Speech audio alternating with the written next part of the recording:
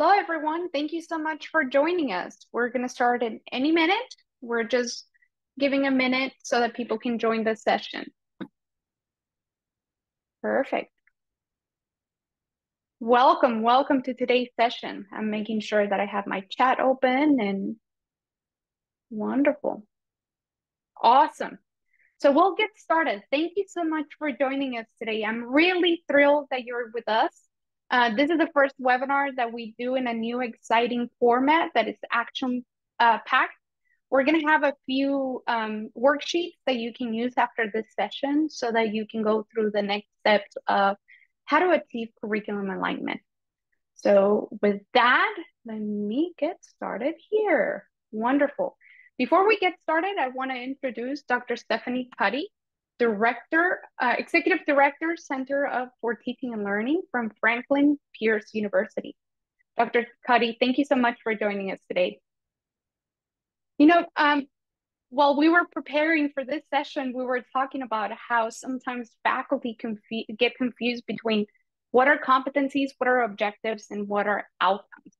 Do you want to share a little bit about that conversation that we were having right before this webinar? Sure. I think some of the struggle is that those words can sometimes be used interchangeably. And so there's this, competencies are bigger picture items. Competencies are related to how a program, what students will be able to do upon exit of a program. Outcomes are more course driven. And of course, you can have competencies at the course level, but really you need to kind of make sure that all of those things align. And when those terms are used somewhat interchangeably, it can be confusing to really create those competencies effectively, create those outcomes effectively, create those objectives effectively. That's a great explanation how we might cause the confusion by using the terms interchangeably. And I wanted to start with that because this presentation is all focused on competencies because it's at the highest level what we need for accreditation. But what we depend on is the course learning objectives, we need the objectives and we need the outcomes as well. So as we go through the presentation, I just want to share with everyone that we're talking about competencies, but keep in mind that faculty need to know the difference between these three. With that being said, just super quick, if I can get your support for technical check. If you can participate in this, make sure that you can chat with us. Please let us know from what school you're representing, what discipline. I just want to make sure that everyone has access to the chat so that you can ask questions. Let's see. Let's see. Nobody has texted anything. Wonder if the chat is available. There we go. They all came at the same time. UT Health Houston. Awesome. We have Tabitha from UNM, College of Pharmacy. We have Lincoln Memorial. The USF. Awesome, Debbie. Nice to see you. Awesome, Texas A&M, Loma Linda, University School of Pharmacy. Great. See, Kansas City University, College of Osteopathic Medicine. Awesome. So it works. Great. Just making sure it works. So as we're talking about curriculum alignment ensures that we're teaching and assessing the desired knowledge and skills and abilities students need to acquire. It needs to be consistent, guaranteeing that all curriculum elements are working towards the same goal. We need to avoid gaps. We need to avoid redundancy. It has to be progressive. What do I mean by that? It has to be structured in such a way that the students are being taught and assessed at the lowest level of Bloom's taxonomy and gradually advancing to the highest level. It needs to support accreditation efforts by demonstrating alignment with external standards and competencies. It has to be collaborative. Shift the focus mindset, the faculty mindset from my course to embracing my program. So from what you're hearing, like what do you find hard about curriculum alignment? At your program, please feel free to text. I would love to see from your point of view, what's the hardest part about curriculum alignment? Let's see, we'll give you a second. What do you find the hardest, Dr. Cuddie? I think it's ensuring that everybody's on the same page. And then it is the just getting everybody to consistently do their part. We have, you can have your competencies, but if the faculty aren't necessarily aligning their courses to the competencies or giving back the data that's necessary to ensure curriculum alignment, it can be really complicated. Yes, and we're hearing from our attendees the compressing and finding those redundancies, Mm-hmm. mapping with exams and everyone on the same page, as you mentioned, same page, consistent curriculum revision to ensure that they're on the same page, getting faculties to see the big picture of the curriculum, reverse the course, buy-in, faculty buy-in is extremely important, and having a holistic approach. Love it. Determine and have to map just one Enflux competency, meaning determine how to map to the board exams, right?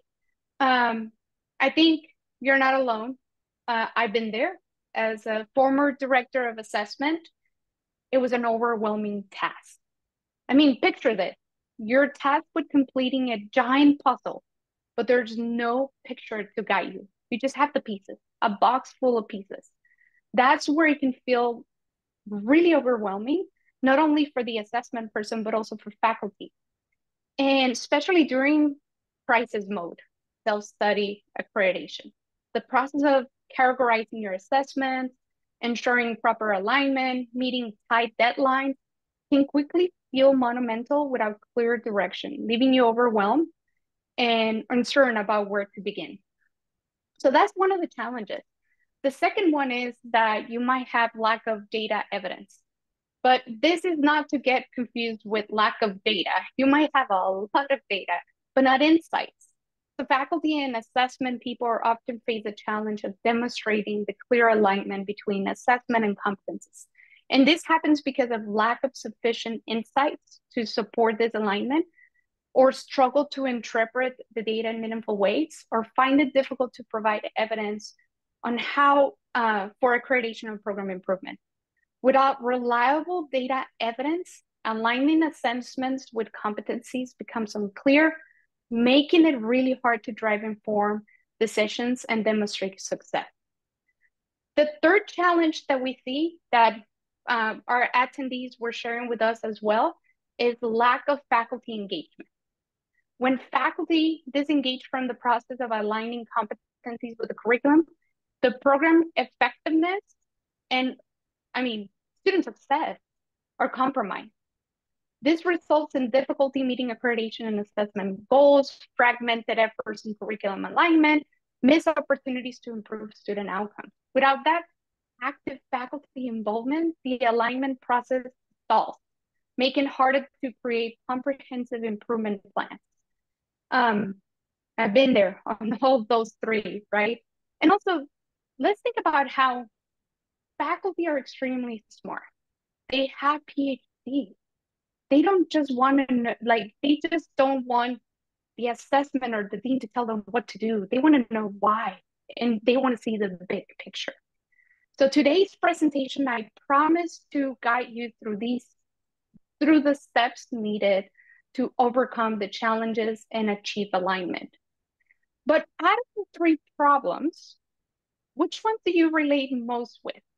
Please feel free to text Dr. Cuddie, not to put you in the spot, but which one do you think is the one that you relate the most with? Overwhelming tasks, lack of data evidence, or faculty engagement? I think it is probably, it starts with the overwhelming task, and then our second highest issue is that lack of data evidence. The data is all there, like you said, it's just, now I have all these numbers, so what do they really mean? And so that's definitely, those two are probably very equal. Faculty engagement, it's not always easy, but like you said, once you can really kind of give them the why. I mean, they're true adult learners at this stage in their lives, so they need to know why they have to do this thing, and they will, typically come along and participate. And I think they want to participate. I think they want to know that the programs are strong. But it's that overwhelming task of all of this data that probably means something, but I'm not quite sure if it means something. So Absolutely. And that's my promise today, is that I'm going to go through the steps on overcoming these challenges, and we'll focus on three key outcomes. Um, the first one, I want to focus on how do we go from that overwhelming feeling to feel clarity, direction, and control. Like by setting up the right category structure in ExamSoft. And disclaimer, I might mention ExamSoft and Enflux, but they're just tools that allow you to streamline some of the processes. But everything that we'll discuss can be done with or without those tools. Everyone has to do curriculum alignment. So how to set it up correctly in ExamSoft. What must be assessed versus nice to assess? Because when every single competency or objective or outcome is extremely important, then nothing is. Then foster a clear communication with faculty. Like I mentioned, they're extremely smart. They just don't want to be told what they have to do, but they want to know why and how they contribute to that big picture. And the third but not the last is, how do you use tools to streamline the alignment process? Now, from there, we're going to go and talk about how to go from feeling that lack of data evidence to obtaining actionable insights. Go beyond just collecting data, but unlocking those insights. How to integrate your curriculum map with assessment data. Because if that's not integrated, just imagine this. You're using Waze. You have to go to Chicago from Texas. I'm in San Antonio. From San Antonio to Chicago, I'm using Waze.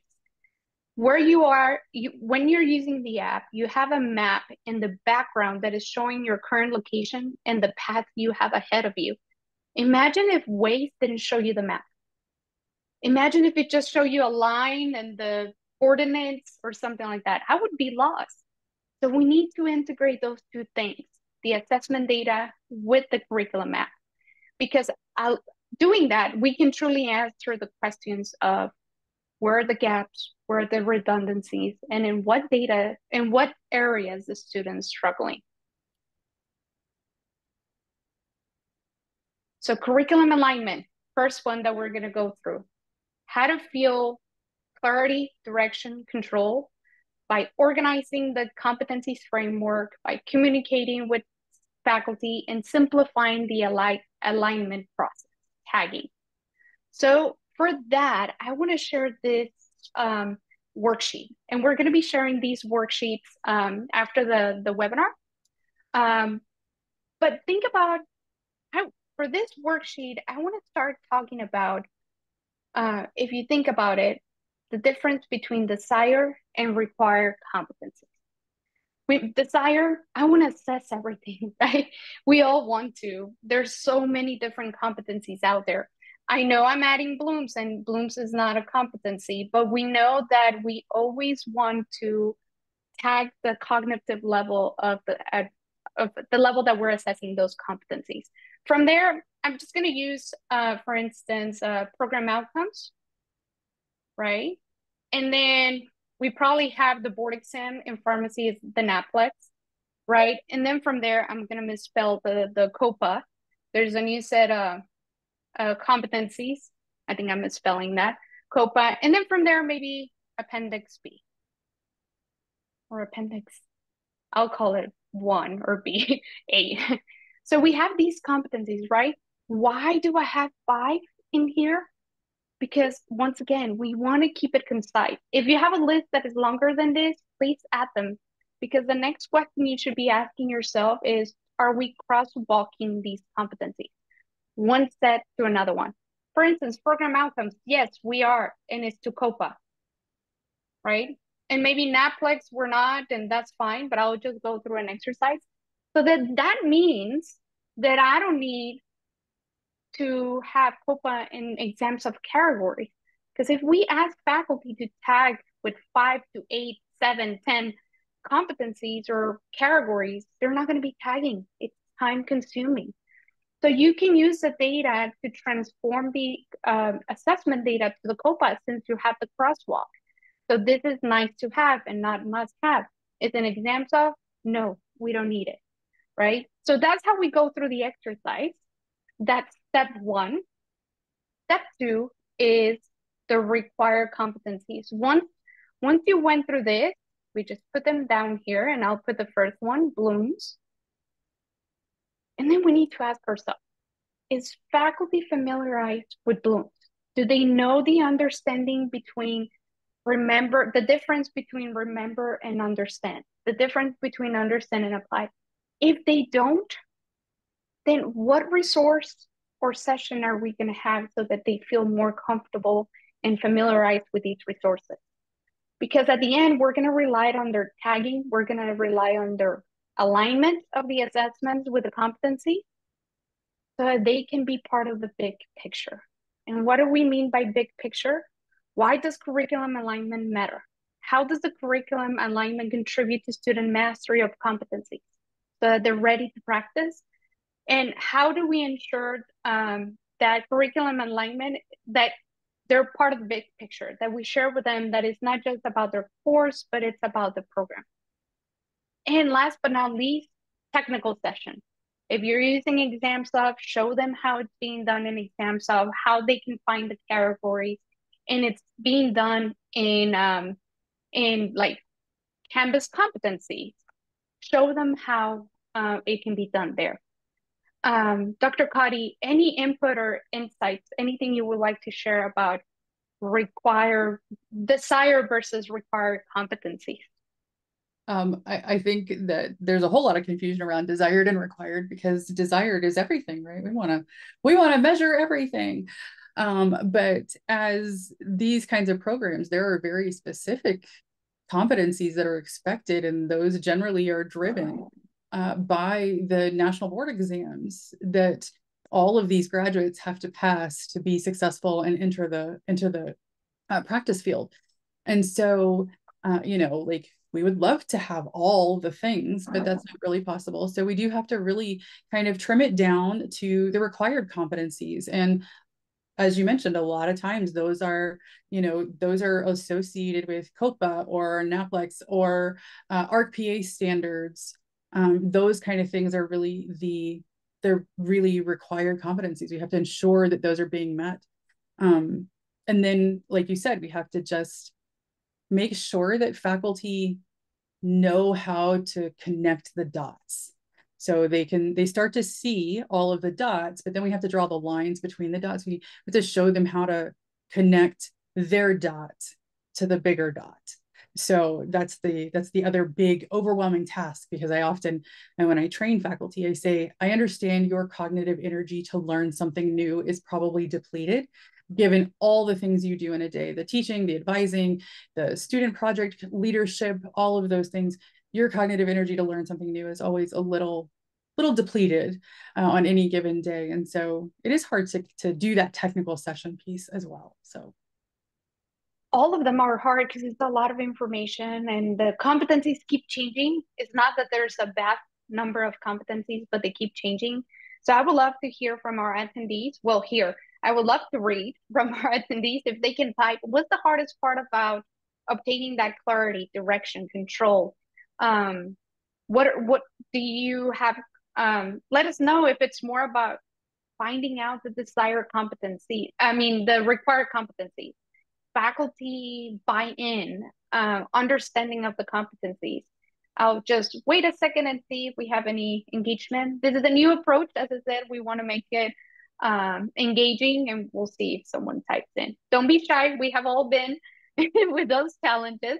But as we're waiting for that, I want to share some of the third component of streamlining or obtaining clarity and direction is to leverage as many tools as you can. And especially if you have, I know budgets are constrained, but if you have the budgets or if you can help faculty, how do you leverage some of the tools? Some schools have ExamSoft, and what I want to share today is our new tool called CompetencyGenie, and I'll move my screens, that can help faculty not only tag their items, so make it easier for them, but also get familiarized with the competencies or with Bloom's taxonomy. When you click on a question, Competency Genie pops on the side. and it tells you what Bloom's taxonomy you're assessing and what the PANS competencies are. This is for PA programs, but we have a lot of, I'll show you the list of all the competencies that we have. But how do they get familiarized with that? Well, they get to see the question, and it tells them why AI thinks that this question is at the applied level. It tells them why it thinks that it's cardiovascular system. And it also tells them why it's PANS test category formulating the most likely diagnosis. So you're not only facilitating the tagging process, but you're also giving some guidance to faculty so they get more familiarized with all of these competencies. And if you want to add more competencies, you can just simply go to the list. And like I said, we have a lot going on. Let me see. Can you all see my screen? Are you seeing the tool? Sorry. That's the thing about, can you all see my screen now? Perfect. Sorry, I apologize for that. So when you go to a question, you click, it labels your question. And as I mentioned, it not only tells you what the competencies are for that question that you're assessing, but it actually shows you why AI thinks it's Bloom's, why it thinks are these competencies. So you're guiding faculty, right? And remember, AI will never be 100% accurate. It's just a guiding tool. It's an assistant. It's easier to disagree with AI than to start from scratch and try to recall a list of 30 competencies. What am I assessing, right? So that's how it works. So these are some of the things that you can do to leverage today's technology to facilitate the process. Now going back, I'm always afraid of trying new technology, and I knew it. But in here, now you have two options with Competency Genie. You can either use the Chrome extension. If you're interested, just let us know. We'll send you the details. Just say, I'm in, or send me the details and we'll send you the details. The second option is that we can pull your data directly from ExamSoft and tag that data for you. And then we would give you a clean, concise report that shows you your curriculum and integrated with your curriculum map. It works with ExamSoft Enterprise, and it also works with Legacy. It works with both, so we're all good. So today I want to share a story with all of you. I met Dr. Cuddie. Dr. Cuddie, was it maybe 2 months ago? Time went by so fast. No, 3? That's flown. I think it was probably It was like in April, May. early May. Yeah. Yeah, we met because, as you all know, we sent emails out. We're talking about Competency Genie and we're talking about different things. Dr. Cuddie was going through the self-study process for the PA program, and the report was due in a month, and you needed something to help you with curriculum alignment, the curriculum report, because that's one of the big things that the self-study is requiring. So you booked a call with us, we met, and I think within a couple of weeks, you became a customer of us, and we took the task and tagged all your items. Yeah. Can you share a little bit more about your story of where you were, where Yeah. we help you be now, and your vision is to drive long-term success in your program? Yeah. So our program is a relatively young program. And in just a matter of a few months, we had almost 100% turnover in our program. And our new interim director, almost by chance, found out that there was an interim self-study that was due for accreditation visit that happens about a month from now, a month from when she uncovered that it was due. And so that pretty much sent everybody into panic mode. And as Ali said, we met and I looked at this, they did a demo and I was blown away. I was like, I've been in higher ed for 15 plus years, and this is the tool that I have been wishing and hoping for. And so within just probably a matter of maybe 10 days, we went from initial demo to purchase agreement to complete and utter installation into Canvas and ExamSoft, and having the dashboards available to us to start really analyzing the data analyzing all of the pieces that needed to come together to give us a clear picture of how the curriculum was doing so that we could prepare that for the self-study report and know with confidence that what we were putting in the self-study report was accurate. So yeah, it's been a lifesaver. That's great to hear. And we're just starting. You were our first user of the categorizer, which is that we pull the data and label it with all the PANCE competencies, which is the blueprint for the board exam for physician assistant programs. And there's a lot more possibilities. There's a lot of more programs that are moving to competency-based education, but they're not providing feedback to the students. So going back to the analogy of the map, imagine telling the students, this is your road trip and good luck. There's no even a bottle of water or a map. You'll have to do it on your own. Let's see, figure it out. There are no snacks along the way. So there's no snacks or no indication that you're going the right way or not. And you might be going in circles. And that's why we have students repeating the same courses over and over again. And then some students will leave the program, and they leave the program, which affects the program because they don't receive the tuition, but it drastically affects the student because they don't even have a degree to get a job and start paying for the student loans, which are getting crazy amounts, right? So that's the big picture. Like as we covered, how do we go from an overwhelming task to clarity, direction, control? You have to go through this exercise, and it doesn't have to be exactly the way we put it on the worksheet, but you have to ask yourself, are we assessing the right things? Are we setting ourselves for success with accreditation? How to share the story with faculty so they feel part of the big picture, and how to provide tools so that we can simplify the job, so that we can simplify the task. Now, the next challenge is the lack of data evidence, and what do we need to do so that we can obtain actionable insights? From there, this is what I call and I'm changing my screen here. There we go. In here, this is what I call the 3 columns, or the 3 outcomes that we want. We want to gain confidence in our data. We want to unlock actionable insights and reveal meaningful insights.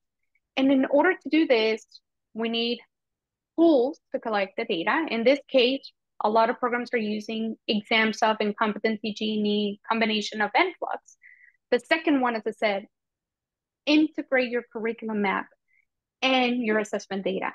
Actually, I would love to hear from here, hear from our attendees.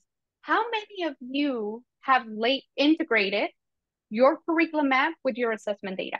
Because I feel like a lot of schools and programs talk about gaps in the curriculum, but gaps in the curriculum, they're talking about the intention. The intention is to have 0 gaps. But do you have gaps after you plan the attention? Like once you have the assessment data, are you finding gaps in there?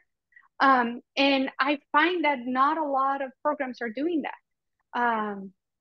So Dr. DeBreeze, in process. Anyone else? If you need one, just say need one. need to integrate the data. If you integrate this data, then you can ask the question that I was saying. Do we have gaps? What the intention was there, and we were counting in one professor, one course to assess this competency, and it didn't happen. And we found out because the students failed that competency on the board exam. Do we need to wait that long? Do we have any redundancies? Are some faculty members reassessing everything that the previous course did? And the way I can share that story is about like A&P, anatomy and physiology. If you have A&P1 and A&P2, imagine if the professor from A&P2, without looking at how they perform in the first one, reassesses everything again to know where the students are. They should count on the curriculum data to see that. The other thing is being able to see if the students are transitioning well in the program, meaning they're mastering their competencies and knowledge of that to the point that they're ready to practice, or they're ready for clinical rotations. Are they going from 70s to 80s to 90s? Are you seeing that progression? Is the Bloom taxonomy aligned with that? And if they're not, what can we do? That's the key on finding actionable insight. gaining trust in your data, unlocking those insights, and revealing that information by asking these questions. Katie Simpson, definitely need one. A lot of programs need one. I was there as a program director. Now, faculty buy-in, right? The next question is, how do we help, like, once you have the answers to these questions, especially it happens in the curriculum committee, how do we share that with faculty? You need to share those insights because they need to be part of the action plans for continuous quality improvement. And a big one, document it. Because if you don't document it, it didn't happen. Then you don't have exhibits for the self-study, and then you're treasure hunting the last minute. So how do you document it and show them the alignment with accreditation, with your strategic plan, with your assessment plan? So Dr. Cuddie, what are some of the like challenges that you see sometimes when you're sharing insights with faculty? Honestly, sometimes it's a lack of data. There was a lot of supposition that a couple of courses were really teaching the same thing. And there was some overlap. There wasn't this kind of clear, consistent continuity thread, if you will, throughout the curriculum. And so there's a lot of supposition. So Enflux data honestly helped paint the picture that says, yep, you guys are all assessing the exact same thing. And so on some levels, that's okay. But in some cases, it's not okay because if they're using the same questions to ask the same thing that accomplishes the same competency, then maybe we're missing something.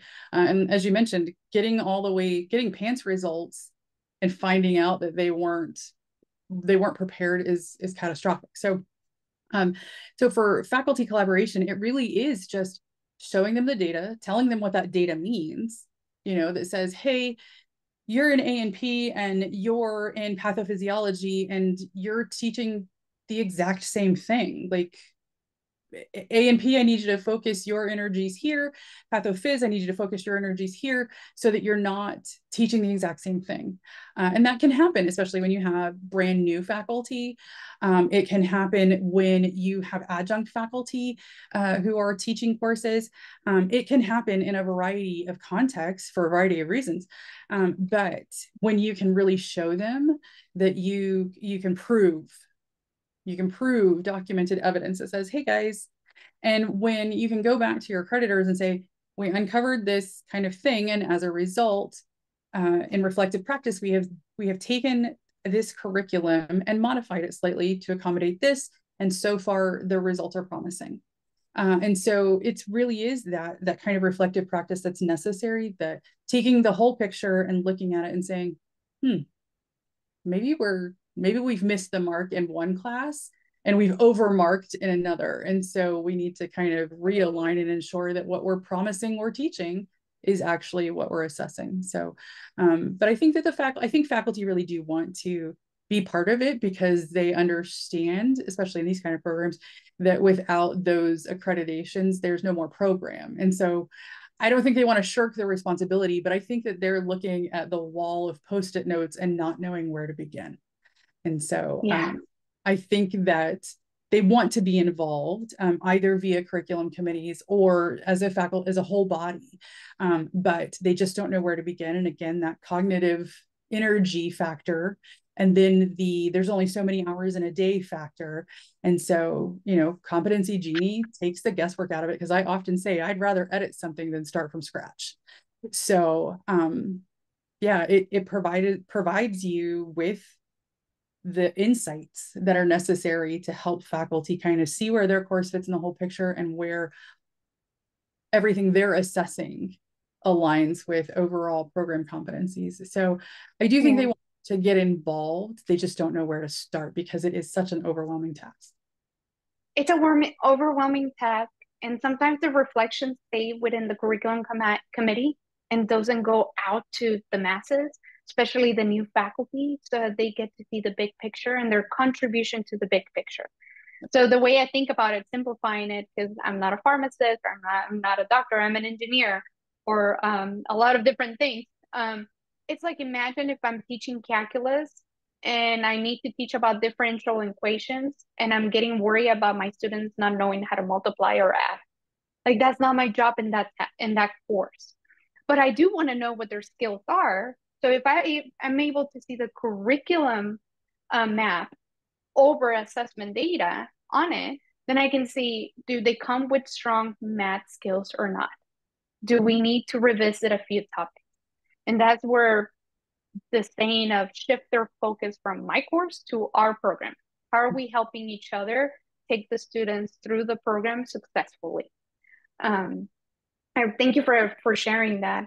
As an Yeah. engineer, I don't know if this is well known in the academic world. My background is in industrial engineering, so it's all about continuous quality improvement. So I was shocked when I was doing assessment and we were calling it continuous quality improvement, but we were doing it every 5 years. But like that's not continuous. We need to truly continuously do it. And one of the methodologies that I like to use is the 5 why. So if we found a problem, let's ask 5 times why, because it would help us find the root cause instead of just the symptom. So for instance, and I'll go through another example, and we'll provide the worksheets, as I said, but this is for you to go, we provide a general example. Imagine that the problem statement, you want to start there. We identify areas where the students are not performing well in our assessment, or maybe the board exam. Outcome A and B, or competencies A and B, and they're not performing well. Why are the students not performing well in A and B? Well, they're struggling with understanding key concepts related to these competencies. Or imagine we don't have data to confirm that they were actually taught and assessed those competencies, right? After that, you want to ask yourself the second why. But why? Well, maybe the instructional materials are not aligned with the competencies. Or maybe the professor didn't align their syllabus or the courses with the curriculum map. They forgot to change things in their course. Their why. Why are the instructional materials not aligned?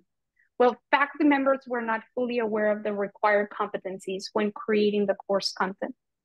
The first time I ever created a curriculum map integrated with assessment data, I had faculty that had an aha moment. Like, oh, I was not aware that, yeah, I know my competencies or the course learning outcomes or the objectives, but I was not aware at what level of blooms I was supposed to be at with the students. So that aha moment, right? And then 4, keep asking, like, but why? Until you get to that problem statement. So I'll go just quickly for time. You go to the root cause. From this analysis, the root cause is that there is no formal process for regularly updating and training faculty on competencies. This leads to misalignment. And imagine that you might find out, well, we never had a session with faculty where we show them the big picture. This is a curriculum map. This is how the students are doing. And this is how your course is part of the big picture. But finding the root cause is not the finish line. They're just milestones. We need next step. We need an action plan where you're describing exactly what you're going to do, who's the responsible party. And by party, I mean a person. Don't do a committee, because then the bystander effect is going to happen. Everyone thinks that someone did it, but nobody did it. So everyone thinks that everyone called 911 and nobody called 911. So we need to be careful with that. Hold someone accountable. I call it a champion. Dr. Cuddie is the champion for this action plan, and it's due December 11 at the end of the academic term. And measure of success has to be, that's why I put measure of success, has to be measurable. Don't say just student excellence or student preparedness, or no, students need to obtain X in this outcome or competency by December 11th. Document it and align it with your accreditation standards, your strategic plan, and your assessment plan. And show this to faculty. This is part of the big picture. And the big one, this is a never-ending challenge, closing the assessment loop. We always plan We do, and then we forget to analyze. I find that one and like all over it again. Why? Because we didn't set up a reminder. We put it in the minutes, and that's great. But we probably forgot about it, and we see the same problem all over again and say, didn't Dr. Bob said that he was going to do this? It's like, oh yeah, but Dr. Bob retired 3 months ago. What are we going to do now? So institutional knowledge is gone, the reminder is gone, and you're facing the same challenge all over again and just wasting everyone's time and effort. So a key, of course, those that have Enflux have the action plans and you can schedule everything ahead of time and alignment. But if you don't, here's a trick that I have on my own. I schedule emails to myself to go out. So I can schedule an email and say on December, like go out on December 10th. And in the email, it says, hey, Ale, don't forget to do this, this, and that because it's due on December 11th to myself because my inbox is my to-do list. So for those that don't have Enflux or don't have a system, just remember that you can schedule emails to yourself so that you can remind everyone about. Actually, you can even schedule the emails to the curriculum committee so that everyone is on the same page.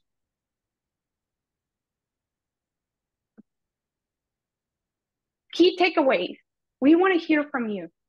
What did you learn, notice? What would you like to share with your team? Let's see. Like I said, don't be shy. We have all been in the same place. That's why I created Enflux, because it was so overwhelming to do all of this manually on spreadsheets. What we want is more collaboration, no more spreadsheets.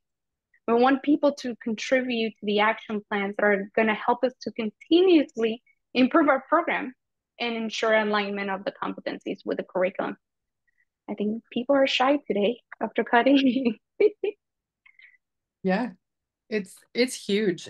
I cannot state that enough. That alignment with curriculum is really huge. One of the biggest things that from the student side of things that I can appreciate is that I can look at the data in almost real time. Like I can go into Enflux and I can see how the students performed on their anatomy 1 exam 1, and the faculty has the same view. They can go in and they can look and see how everybody performed and if there was something that was really missing. And so they can kind of revise their curriculum on the fly to make sure they kind of reteach a concept or something of that nature, rather than just saying, okay, well, that test is over, let's move on. Because these programs are all so cumulative. Every course leads into the next, every year leads into the next. And so you can't just leave somebody behind. And so that's a huge asset to that the Competency Genie tags everything, and that at a glance, at any time, I can enter into Enflux and I can see how the program as a whole is doing. I can see how a course is doing. I can see how a student is doing. And that to me, that's living in the land of spreadsheets is never ideal, because as you mentioned, like sometimes people leave, sometimes people retire, sometimes people find a better job. And so when they go, whatever they knew or whatever they were doing goes with them. And like you said, people are starting all over from the beginning. And that's honestly where we found ourselves, is that any data that had been collected went with someone. There was no more access to those files. And so it was starting over from scratch for a program that was a year old. And so that was painful. And it was a large lesson learned. And that's why Enflux has really saved us in that vein, because now that data doesn't just live with me or you, it lives with the entire program, and everybody from the dean, the didactic director, clinical director, everybody has access and can see what's going on at a moment's notice and can generate the necessary reports to provide the evidence when those accreditation reports come due. So it is a great thing. Like I said, it was the thing that really, I was like, where has this been all my life? Because searching for the data, having to go in and manually extract things out of a learning management system, or asking faculty to give the data up, like to just send the scores or what have you, is just sometimes really painful. And then it's the chasing down those people to get that information. And so it was just there's always a lot of moving parts in assessment. But to have all those parts kind of come together in a very clean, very nicely amalgamated way is just phenomenal. So it's awesome to hear that. When I created Enflux, I knew there were a lot of moving parts, and that I wanted people to be more on the action planning than on the spreadsheets and finding insights or treasure hunting, which I love to call it. I wanted them to have the self study as a true reflection of what they have done, what are some of the challenges, and what are the action plans. I didn't want them to spend time on data. I never thought about turnover and how that was going to affect the schools. I wish I could say that, but no, I never did. But we're hearing it more and more. Like, oh my God, like so and so left. But I'm actually a program director gave me a call and say, so and so is going to leave. What's in jeopardy? I was like, nothing. Everything is in the platform. And the other thing that I'm hearing is someone left the program and had reports or had advanced spreadsheets, and they don't know how to maintain the spreadsheets or the advanced reporting. So it depends on a person, right? If they got to the skills to create something really well done, they're going to go and find a job somewhere else. And that's what happens, right? So what's next? Like I said, this is our new format of webinars. We are even thinking about changing it to worksheets.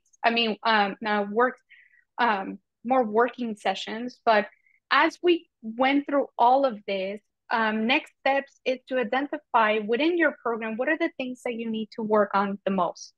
I think that's a key way. And I put the red, green, and yellow, because if you print this out after the session, it would be great if you highlight those areas where you need to work next. Take advantage of the worksheets that we share. If you see any room of improvement on the worksheets, let me know. Happy to help you out. Next one, let us know if you want to try Competency Genie for 60 days, totally free. We have a lot of different competencies, especially right now for pharmacy, nursing, PA, vet schools, PT programs. Let us know. Just say in or send me an email. We'll send you the recording of the webinar and we'll meet with you to share the details. Second, this is a big announcement. We're starting in November a cohort of Assessment Academy. So Enflux Assessment Academy, Dr. Cuddie, what we just went through, we're going to go through that with you, because we're finding out that we're giving so much insight that can also be overwhelming. So how can we meet with you and go, where are you? Where do you want to be? These are the next steps that we need to take. And we do it in a collaborative way with weekly 1-hour sessions for maybe 6 weeks, 9 weeks. And it's 1 hour a week where we go through these steps.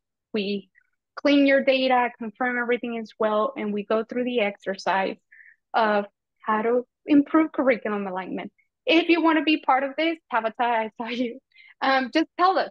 We'll send you more information. We're doing this with our customers, so there's still time to register if you're not a customer, and we really, really appreciate everyone's help and support. And thank you so much for joining us today. Dr. Cuddie, thank you so much for your insights and for sharing your story. We really appreciate it. My pleasure.